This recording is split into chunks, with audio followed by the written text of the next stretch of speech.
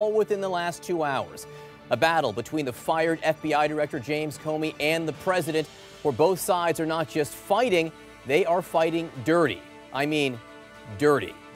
Donald Trump didn't seem to care much about Russian election meddling, but cared a lot about Russian prostitutes and that other thing. This is the stunning contention of James Comey, who we are hearing from out loud for the very first time this morning. Stunning for what he says, but more so for how he chooses to say it. Listen to how he answers questions about the unverified, salacious intelligence he discussed with Donald Trump back in 2016, that the Russians allegedly had videotapes of Russian prostitutes with Donald Trump urinating on each other. This was on ABC a short time ago. I said to him, "Sir," when he started talking about it, "I may order you to investigate that." I said, "Sir, that's up to you, but you'd want to be careful about that because it might create a narrative that we're investigating you personally. And second, it's very difficult to prove something didn't happen." Did you believe his denial? Honestly, never thought these words would come out of my mouth, but I don't know whether the current president of the United States was with prostitutes peeing on each other in Moscow in 2013. It's possible, but I don't know.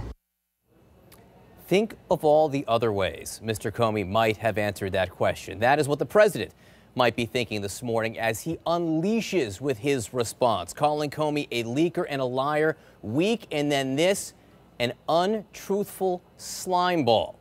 Much more on that in just a moment. First, though, CNN's Evan Perez joins me right now. We are hearing again from James Comey for the very first time, and I think the bile with which he is presenting this is extraordinary, Evan.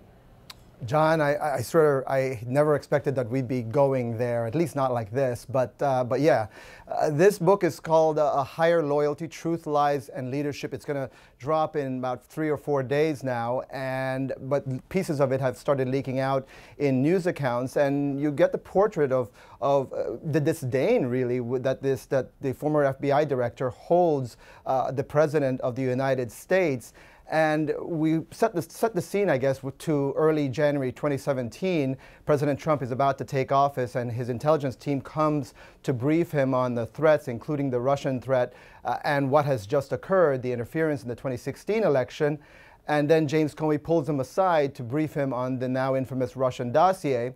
And here's how Comey describes that interaction. Take a look.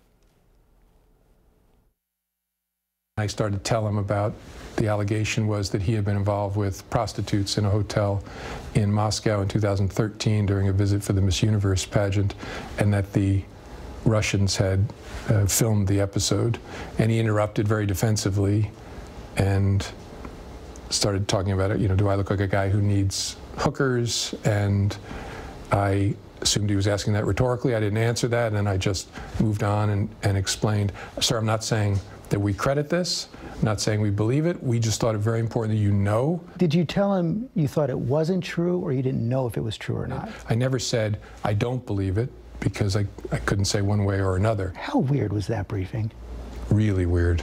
It was almost an out-of-body experience for me. I was floating above myself, looking down, saying, "You're sitting here briefing the incoming president of the United States about prostitutes in Moscow." And John, that interaction changed everything for James Comey. They had multiple additional interactions, many more than Comey says he ever really wanted with the President of the United States, one-on-one interactions, and obviously the relationship soured thereafter. Look, we spent some time back in 2016 looking into these allegations. I was in Europe trying to follow up on whether or not these things had occurred, but we could never figure out, we could never get there, and so these allegations sort of stayed under wraps until that day that Comey decided to brief the incoming president about the salacious parts of this dossier, along with other parts of it that alleged the Russians had compromising information on him. Look, there's also parts of this book as well, as he talks about the Hillary Clinton email investigations and acknowledges, according to people who've read the book and news accounts of the book, he acknowledges that perhaps there are things that he could have done differently, although he still sticks by that July news conference in 2016. Look, I think this is open warfare now between the former FBI director and the President of the United States. And I think when this book finally rolls out on Tuesday, James Comey has a hot seller on his hands.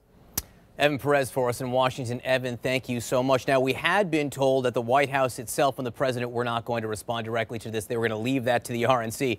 That is not what has happened. The president is in this, and in this big now. Abby Phillip at the White House for us. Abby.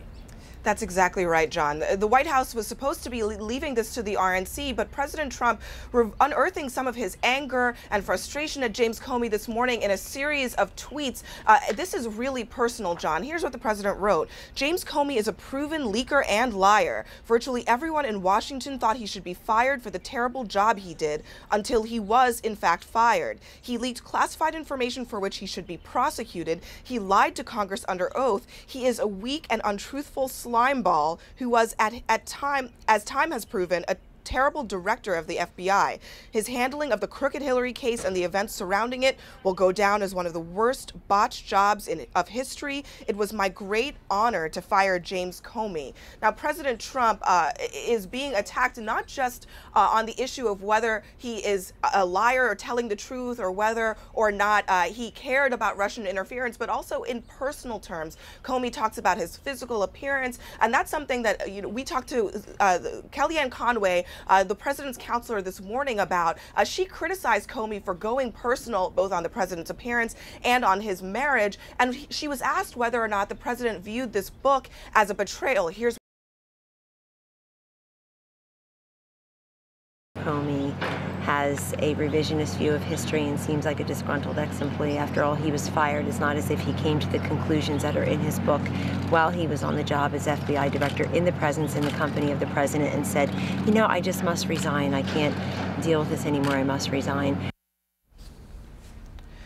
Well, Kellyanne also added that she talked to the president about this interview, and that he was amazed that people like Comey can get away with saying things like this in books. Now, this is not the first book that has really characterized the president in such harsh terms. This is a White House that is trying to deal with a lot of incoming here, but the president is not leaving it to his aides. He is taking Comey on, and this weekend is not nearly over. Comey still has a lengthy interview that's going to be aired. The book hasn't even been released yet. And the president plans to be here in Washington all weekend. Even though there's all this other stuff going on with Syria, he's taking the time out to really fire back at someone who has been a kind of thorn in his side, and in some ways giving this book even more of a publicity push in the days leading up to its public release, John.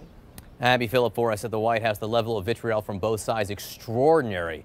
What we are seeing this morning. Joining me now, CNN law enforcement analyst, former FBI supervisory special agent Josh Campbell, and CNN political analyst Alex Burns and Molly Ball. First, Molly, just big picture here. What have we seen over the last 2 hours? Is there any way to describe it other than basically just total war?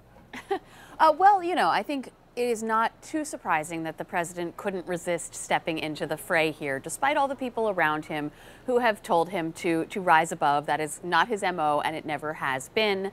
Creating a new epithet. You know, the RNC had tried to make Lion Comey a thing, and the president taking that a step further with weekend untruthful slimeball. Again, he's a master of vivid language, you might say. But what he's trying to do here is clear. He's trying to create exactly the narrative that we're talking about, that this is a personal fight between two guys who hate each other, because that takes attention away from the merits of Comey's argument and from the substantive claims that Comey is making about the things that he says the president doesn't understand about the legal system, about the things he says the president has done wrong. If the president can turn this instead into a boxing match, that's what the focus is. Let me play a little bit more sound from James Comey. Again, this is the very first time we've heard from him out loud about what is in this new book. Let's listen. I'm about to meet with a person who doesn't know me. He's just been elected president of the United States. By all accounts, and from my watching him during the campaign, could be volatile. And I'm about to talk to him about allegations that he was involved with prostitutes in Moscow and that the Russians taped it and have leverage over him. Was there any choice there? Why, if this was salacious, and this particular part of the dossier unverified, still unverified, by the way? Yes. So far as when I got fired, it was unverified. Did you tell him that the Steele dossier had been financed by his political opponents? No. I don't even think I used the term Steele dossier. I just talked about additional material. But did he have a right to know that? That had been financed by his political opponents? I don't know the answer to that. It wasn't necessary for my goal, which was to alert him that we had this information. How graphic did you get? I think as graphic as I needed to be. All right, Josh Campbell here with us also. Molly made a really interesting point. What the president is trying to do now is create a fight between two men instead of focusing on the substantive points that James Comey was making. What are, in your mind, the substantive points that James Comey is making here? Why is he saying the things he's saying?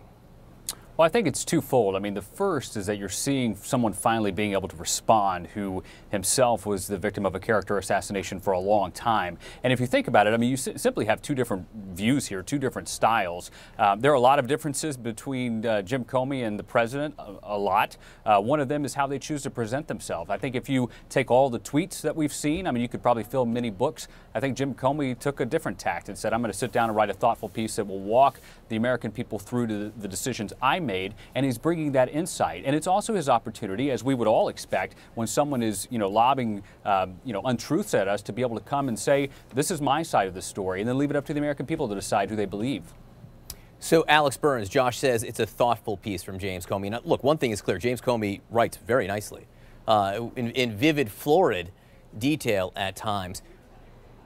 But to be thoughtful, does he need to bring up things like the fact the president was shorter than he thought he might be? The president had smaller hands than he thought. He had white circles under his eyes, as if he were in a tanning bed here. It seems as if the former FBI director, the former Deputy Attorney General of the United States, is going out of his way to poke and prod. Look, he certainly doesn't need to do that any more than he needs to sort of reiterate the allegations in the Steele dossier about what might have happened in a Moscow hotel room in response to a question that already laid out the details of what is alleged to have happened. He does it for whatever reason he personally finds that to be useful or satisfying, or, as a writer, I guess you want to potentially give the benefit of the doubt that if it's useful to telling the story, if he thinks that it sort of brings the reader into that moment in the Oval Office or wherever else he was meeting with the president, and sort of, conjures the strange sensations that he, as a clearly very buttoned up man, might have had meeting with this very unusual new president, unusual by conventional standards. But, having said all of that, clearly he is not shying away from poking the president. Clearly he is not shying away from injecting stuff very prominently into the mainstream political debate that a lot of folks have stayed away from up to this point.